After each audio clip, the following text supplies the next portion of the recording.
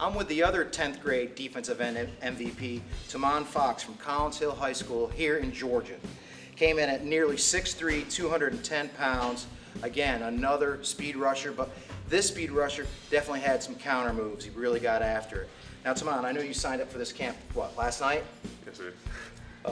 What did you really enjoy about the 5-star showcase? I was able to compete with people I already play against in my region and then also play with other people. Now, did you play varsity football this past year at Collins Hill? Yes, sir. And you guys are in one of the toughest leagues in the whole state of Georgia. Yes, sir. Name some of the schools that are in the league with Collins Hill. Peachtree Ridge and Norcross, North Gwinnett, Mill Creek, people like that. So you're in there. I mean, people are expected to win every time, right? I mean, it's a loss can knock you guys out of the playoffs. One loss, yes, right? Now, what do you think you have to work on to grab the attention of college coaches? I definitely get more size on me because I like defensive end, and then work on my footwork and stuff like that. Now, Collins Hill had a pretty good season this past year, yes, right? And I know during the regular season you guys beat Norcross. Is that correct? No, we lost to Norcross. Oh, you did lose to them during the regular. Yeah, we beat North Gwinnett. North Gwinnett. Okay. Yeah.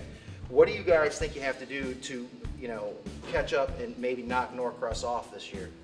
Well, since we lost a couple of people, or a lot of people, the underclassmen have to step up and they have to play together as a team better. Tomon, just a tremendous performance and a great young talent. And congratulations. Good luck to Collins Hill. Thank you.